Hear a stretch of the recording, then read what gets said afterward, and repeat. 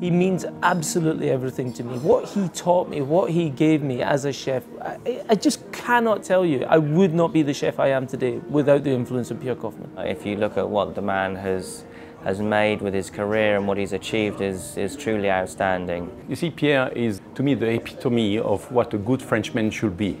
I was eating food that I didn't even know existed, you know, the rabbit brains and the, you know, the different things, you know. But that's why also his food was so typical and so recognizable. I mean, this is Pierre Koffmann, because it was such in country, it was him on the plate. And then the speed that you would, you know, pick up in terms of the preparation, the little tidbits that he would give you as well to help you. He's honest, he's generous, he loves food. I think of Pierre as one of the sort of noble gentlemen of the cooking world. Pierre Koffmann for me is the most iconic chef in the country. I always remember sitting at a dinner with Albert Roux and he said Koffmann could cook a welly and make it taste nice. You know, like like it's true. The guy could cook. He could extract flavor out of anything. Anything. No one made a sauce like him. It was just incredible.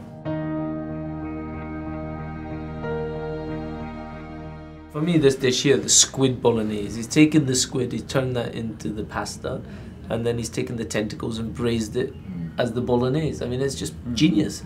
I mean, like, I literally have the most iconic dish, I think, in British cooking ever. You know, the stuffed pig's trotter with the sweetbreads and the morels. I mean, it's just like, it's just incredible. It's like it could be hanging as a picture in the gallery, really. Like, it's just incredible. So simple, but those bloody pig's trotters. Simple in the look. Not really in the conception. No, exactly, chef. So simple in the look, but those pig's trotters. A lot of work. Yeah. Oh my God. Sometimes, you know, people, you speak with people and they said, oh, how do you manage to make so many good chefs? I didn't make any good chef, not a single one. They come to me, those guys, they wanted to be a good chef. They had the will to be fantastic themselves, you know. It's not thanks to Pierre Koffmann, thanks to Bruno, Paul, John, anyone you want to name, because they came to me and we were all together, we are a very good team. I hope to carry on cooking for a few more years, and after we'll see, you know, you got to say, you just cross your finger and be in good health.